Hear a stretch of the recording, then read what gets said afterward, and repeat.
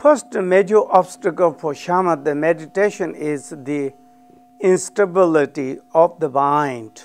This means that the mind is extremely unstable due to the fact that it attaches to various thoughts that come into the mind.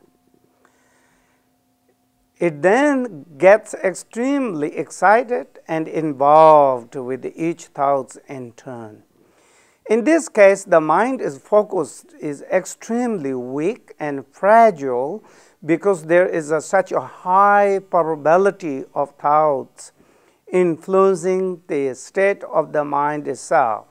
It is not just that thoughts arise in the mind, but that the mind is so likely to engage with and react to those thoughts. This first obstacle is referred to as a wild or scattered mind. The untrained mind is wild like an untamed animal, in that all it takes is one thought to disturb it, and away it runs.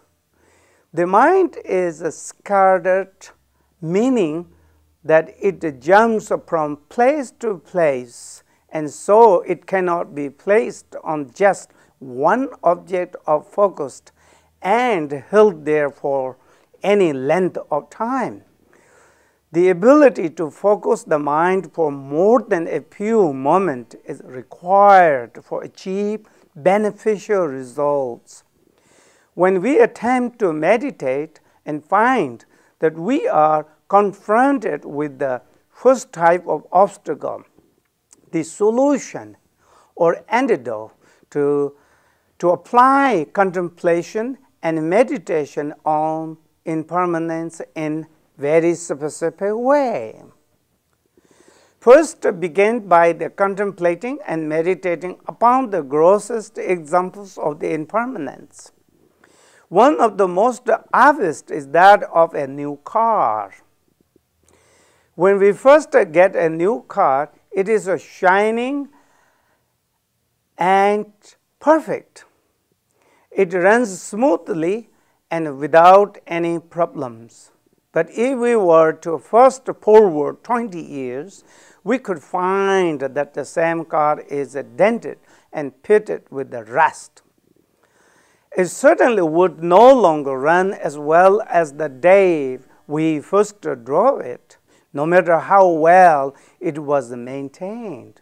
It is possible that it may not run at all, but it is not as though this happened overnight. In fact, as the day passes, one after the other for 20 years, we probably hardly even notice the small changes that slowly resulted in a valuable new car turning into a piece of junk. This is the simplest and grossest way of contemplating impermanence. Once we have a great spent time with this type of examples, we can then begin to refine our contemplation or meditation on impermanence by analyzing more subtle external phenomena, changes that happen over centuries or millennia or even eons. We can refine these techniques by slowly moving to even subtler internal phenomena like thoughts, emotions. We can recognize that the thoughts that arise and the emotions they spark are also impermanent. They come into being for a moment, and then eventually they are only a memory that may someday be completely forgotten. We have saying that is quite common when people are in the middle of in unpleasant experiences. We say someday you will laugh about it. When, for example, our child draws on a wall, we immediately experience anger or some other emotions. And it is usually someone else that says to us, someday you will laugh about it.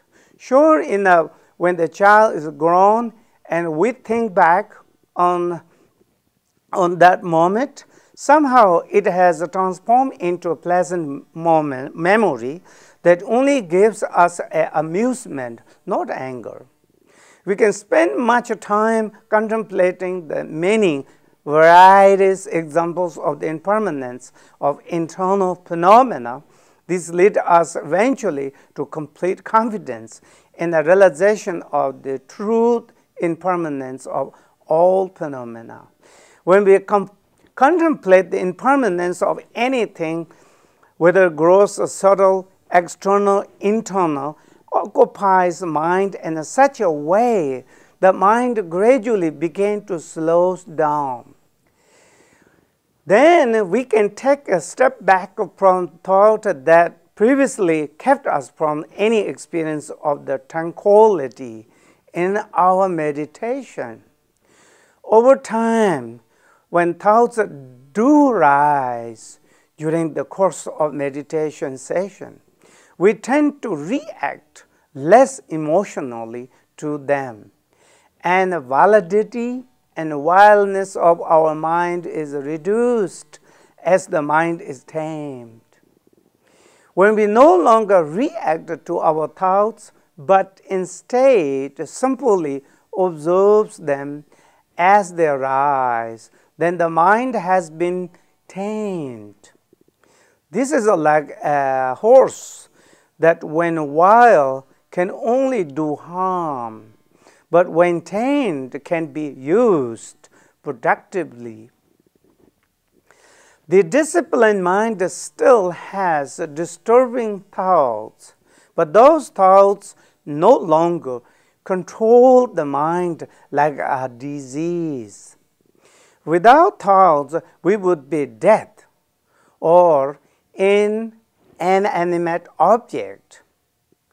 When we meditate, we are not trying to end all thoughts, but rather to end our afflicted emotions that come with our thoughts.